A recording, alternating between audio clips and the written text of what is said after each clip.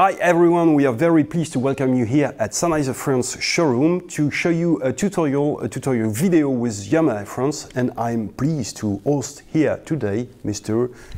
Jonathan from Yamaha France. I'm a product specialist for the commercial audio division. Very happy to be here. My name is Axel Bruzer. I'm also application engineer for Sennheiser France, and what we're gonna do is to interconnect D6000 En QL1 console today. First of all, you have to check separately your devices, your D6000 on the side and your QL series console on the other side. Let's jump on the Sennheiser side first. Here, what you have to check first is the software version, the firmware version. So you have to go into the system menu. On the second page, you can see on the info menu here the 2.19.115 version, which is the proper one. Then you go into the work clock menu, you select external Dante, you go into the IP mode of the Ethernet port, and this has to be configured into auto, not MDNS, please. Not manual, please, auto, and that will work very simply.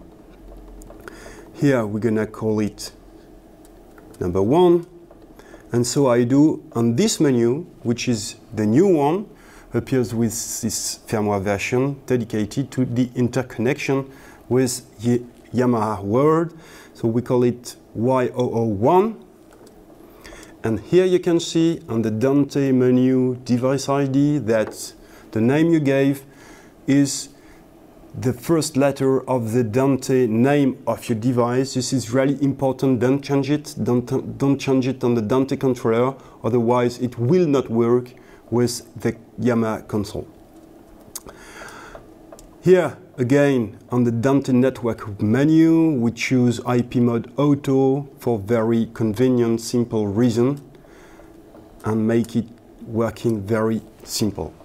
The second step is to check your wiring and your connection. So we go on the rear, and here you can see that the devices we are using today and showing today are D6000 version number 1 with only the primary port. Pay attention to the fact that all devices, all the Dante D6000 today has a primary and a secondary port. That said, what you have to do is to connect the Dante port to your router, and also on the same router without any VLAN, the Ethernet port.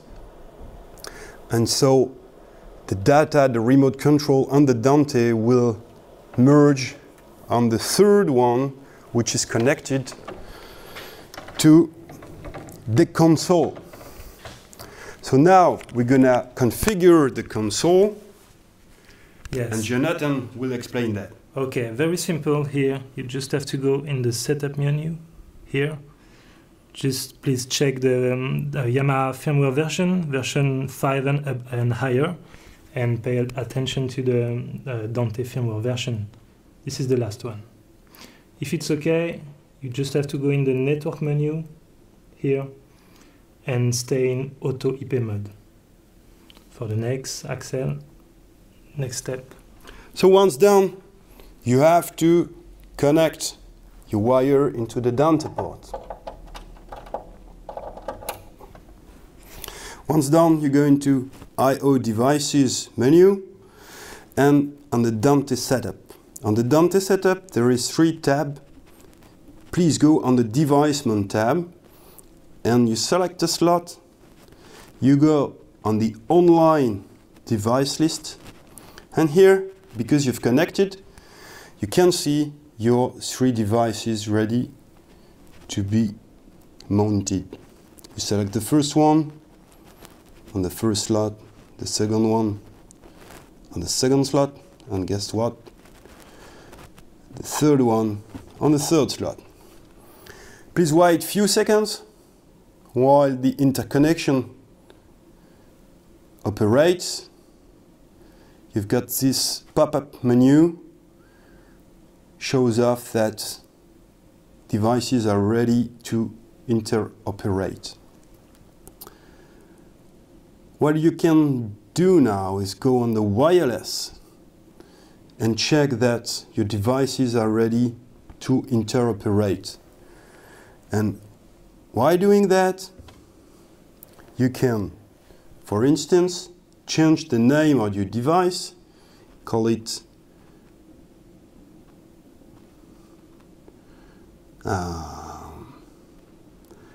DOM, for instance, and you can see that you rename your channel JOM, which I don't know where is it coming from, JOM. Don't mind. Here now you're ready to make a Dante patch because you have to connect everything together. So you go into the Dante patch, Dante input patch, and there is a very clever, simple menu functionality called auto setup. If you do auto setup, it takes everyone coming from Dante, put it on a Dante, and put it on your console. On the QL1 series, what happened is that the Dante 16 first channel arrives on the second layer 17 until 32. So we do have here on our QL on the channel number 17 our first D6000 device. If I press it here, down on the screen I can see all the devices, and so if I switch on my transmitter, you can see here it's on, it's received on the D6K, and here I can see the RF level, the battery level, and the quality level, quality indicator level, which is the level of the digital signal recomposed by a D6K. This is very fancy, this is very useful, and in case of any trouble, RF trouble or battery trouble, you will have a big yellow screen in below the screen of your Yamaha console saying you do have low battery on your channel number XYZ. Here you're ready to interoperate and to go on stage and do your job. I think we are done. Yes, we are. Bravo. Thank you very much, Jonathan. Thank you. Thank you everyone who watches this video, and please thumb up. Goodbye.